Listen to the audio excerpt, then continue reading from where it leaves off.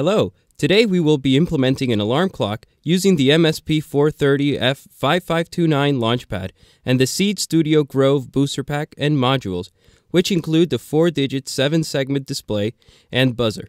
You will also gain some great experience using the Energia IDE.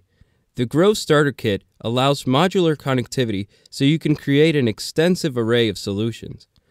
Whether it be monitoring your moisture levels of your plants, controlling your home lighting, or simply waking you up in the morning, when combining TI's LaunchPad with the Grove Starter Kit modules, the possibilities are endless. The Grove BoosterPack allows for simple connectivity, and only 2 connections are needed in order to make the alarm clock functional.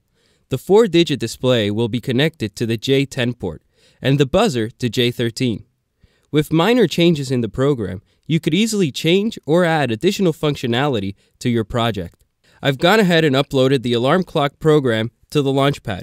You can find the code example on the Energia website. Once your program has been uploaded to the LaunchPad, clicking the magnifying glass on the upper right-hand corner of Energia opens the serial monitor. Opening this allows you to see the different states you are in, which is also confirmed by the buzzer.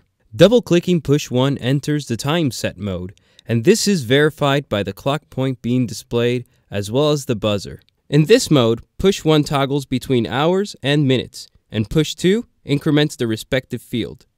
Let's set the actual time to be 7:10. Double-clicking will save these changes and exit into the default time display mode. Triple-clicking push 1 will enter the alarm set mode, and you will receive a similar confirmation as previously mentioned. The green LED indicates that you are now in alarm set mode, and the alarm can be set in a similar manner as setting the clock. Let's set the alarm time to be 7:11, or 1 minute from the current time. Double-click push 1 once you're done to enter the default mode. Default mode will display the time, and push 2 will toggle the alarm on and off, being confirmed with the red LED and the alarm flag on the serial monitor. To turn off the alarm, simply press push 2.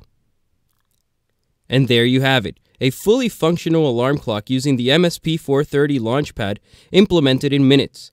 I hope that you enjoy this project and get the full details on this and many others on www.hackster.io/TI-LaunchPad.